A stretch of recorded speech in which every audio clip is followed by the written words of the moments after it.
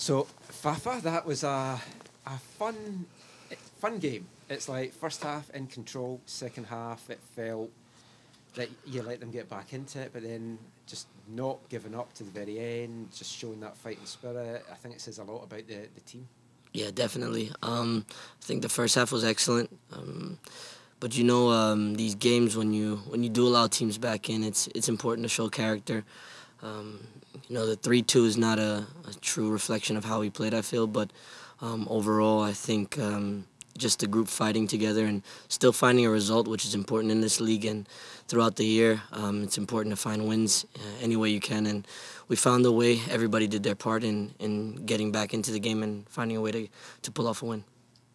Talk a little bit about just your start with the team. You've come in, leading scorer right now.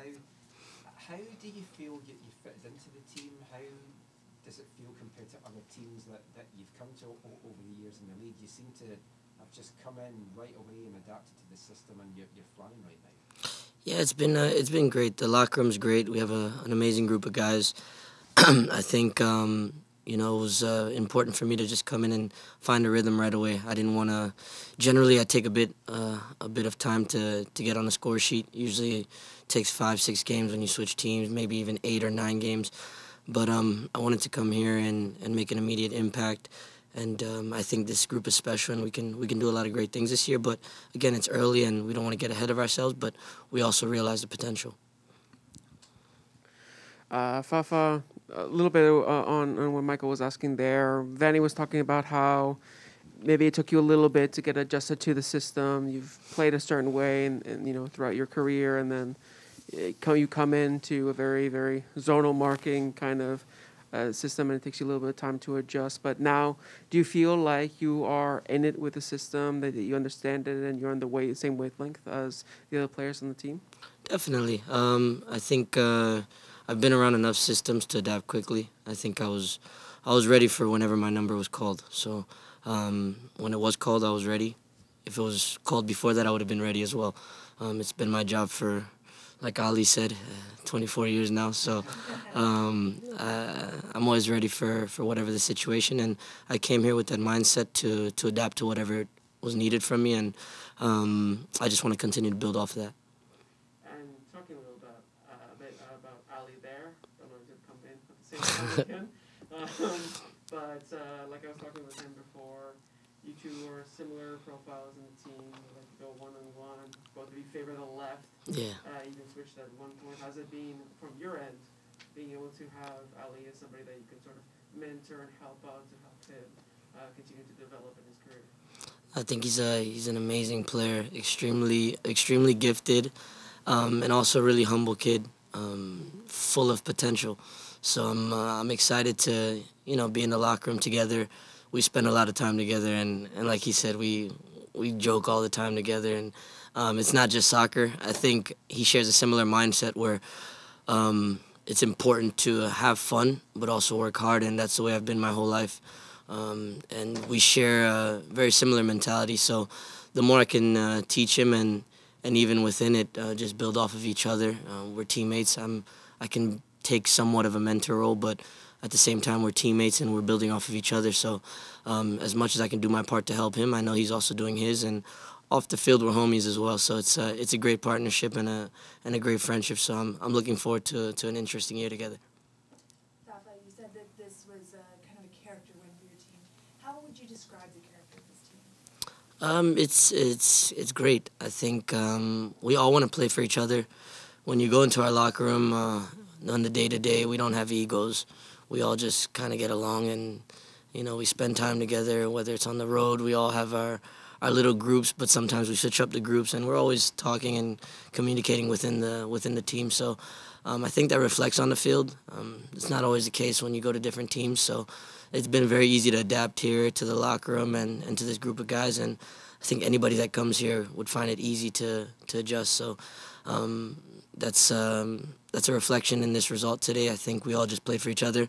Whoever got that goal, we would have been happy. I'm glad Pollo Raposo jumped on that because it wasn't going in. I don't know if it was going in or not, but he got it, and it put us where we are now. So I'm very happy. It's a great group, and we're all ready to fight for each other. Fafà, what do you make of the depth scoring that you guys are getting right now from yourself and the others? Last year, obviously, you know, Ryan and Brian were scoring a lot of goals, assisting a lot of goals, but sometimes, you know, a lot would go through them. So what do you kind of make of now you guys having a bit more depth to score these goals from different sources? Yeah, I think it's very important. I mean, I'm coming from a place where I had to do the same in Nashville, so my sole purpose was to come here, score. I think everybody's holding their weight too. Other guys are stepping up, scoring. And it's not just the scoring, it's the all-around play. Guys are assisting each other. Sam came in, put a great ball in, very dangerous, just within a few minutes of him being on the pitch. So there's so many things involved and everybody doing their part. So, you know, the stat sheet's one thing, but there's guys that may not score for 10, 12, 15 games, but it doesn't mean they're doing less than anybody else. So we'll all take the credit for whatever we have to do. And again, we just want to keep building off of it because it's a very, very long year. Hi, Fafà. Hey. This was your first Cascadia. Red Sox. Yes, the best team, obviously. This was your first time in the Cascadia rivalry. What did you make of the atmosphere, the noise, just being a part of that? It was great. One, it was great to get my first goal in BC place, which was an awesome feeling in front of the home fans, and even better to get a win against Portland. So we know what it means to our fans, but also to our locker room, and it was just a big moment, but also because of where it puts us in the standings at the moment.